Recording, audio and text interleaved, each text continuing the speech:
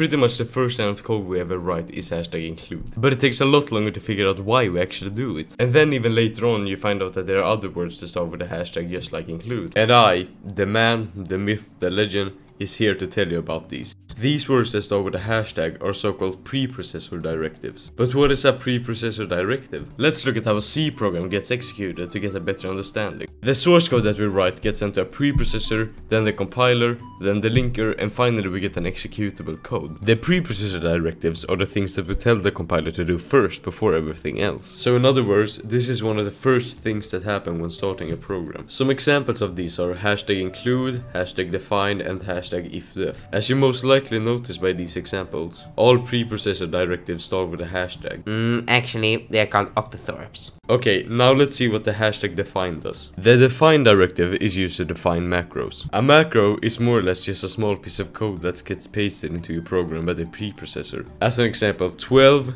hello, or printf. So let's say we write this. Now all instances of Fortnite will be replaced with a value of 12. But now you might come with the obvious question: how are you so funny and hot, and how can I be like you? And like I always say to people telling me that, I don't want to talk about it. So let's talk about why we even use define when we have variables. Think of it like the word we specify just gets replaced by the preprocessor before completion. A defined macro may seem like the same thing as a variable, but they're actually different, and the rules of variables don't apply to macros. Since the rules of variables don't apply, we can do pretty much anything. My personal favorite is to make while loops actually be if statements. Some other things to make your boss love you is making for loops just print out hello world, and define common variable names like pointer, as this causes problems in the program.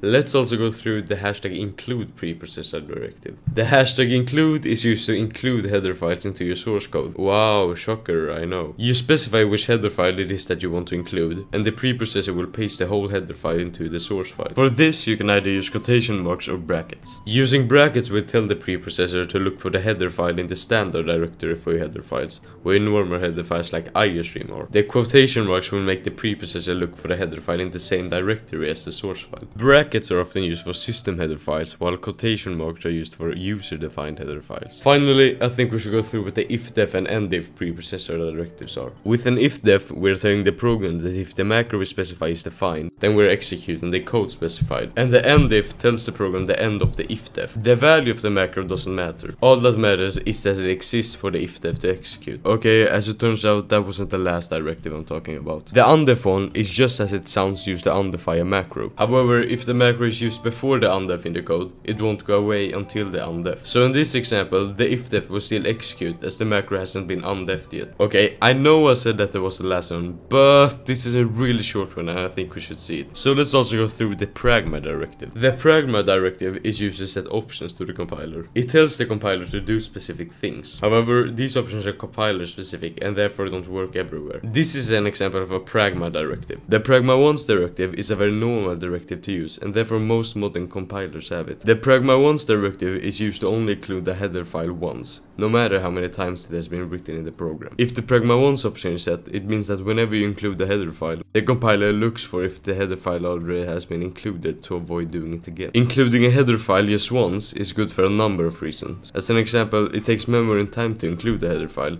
so if you do it more than once, it's just a waste of it. It can also cause problems if you have defined variables or functions in your header file, so including it more than once can cause errors in the program. Okay, now you should have a better understanding about the hashtag and directives.